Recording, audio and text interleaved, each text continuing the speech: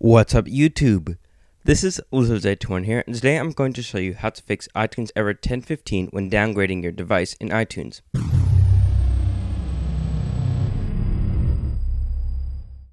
So I've already made a video on how to do this using either Tiny Umbrella or RecBoot. However, this new version of this video uses Red Snow 0.9.9b1 to be exact, and it works on both Mac and Windows, so there's no need to make two different versions of this video. So without further ado, let's get started. As you can see, my iPod Touch here is in recovery mode, and iTunes has also indicated that it is in recovery mode due to the fact that I have gotten error 1015 in iTunes.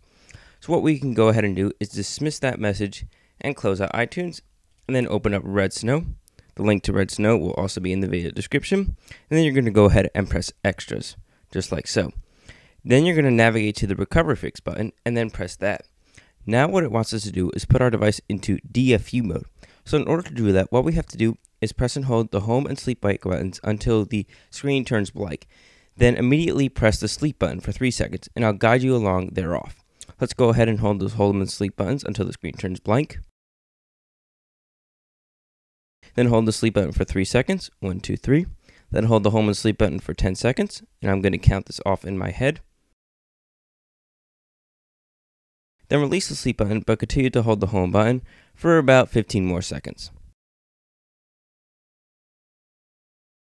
And as you can see, Red Snow will automatically recognize that your device is in DFU mode, just like so. And then without further ado, Red Snow will actually take us out of recovery mode. So anyway guys, that's about it. I hope you enjoyed this video. Please remember to favorite, comment, like, and subscribe, and I'll see you guys later.